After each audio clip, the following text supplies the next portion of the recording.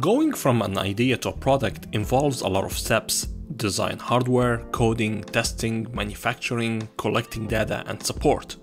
On this channel, for example, you saw how I iterate through design, hardware, coding, and testing for my ultra-low power trigger sensor.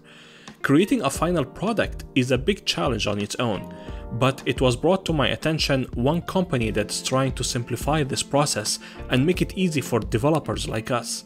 And you probably heard of it, it's called Tuya. Let's talk about them and their platform.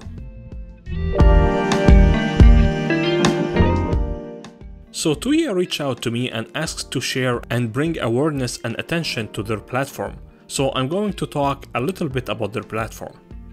From what I understood, their goal is to provide a one-stop shop to fast-track the design, prototype, develop apps, and produce smart products using their infrastructure.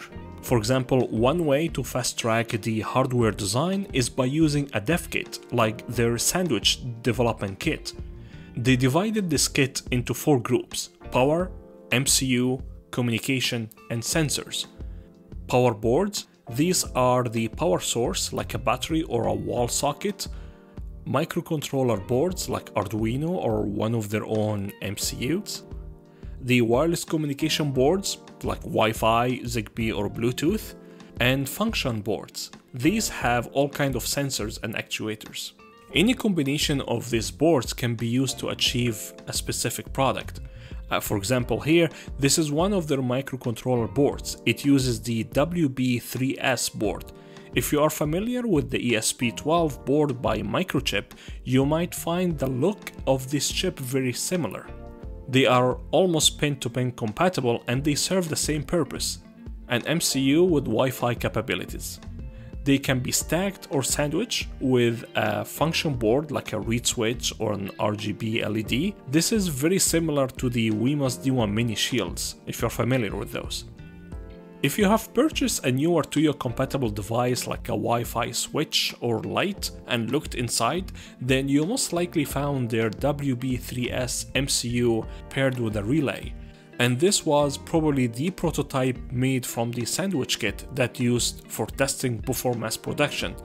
And this shows how they are trying to help developers to quickly start their design and help mass produce them. The Tuya IoT platform has an extensive portal, documentation, and help pages explaining every single step along the way.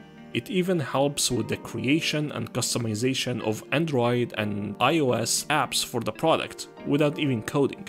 But probably the most impressive part about the Tuya platform is their cloud infrastructure. It allows things like the integration with other cloud services like Google Home and Alexa, and the ability to view data collected from the devices and run all sorts of analytics on them.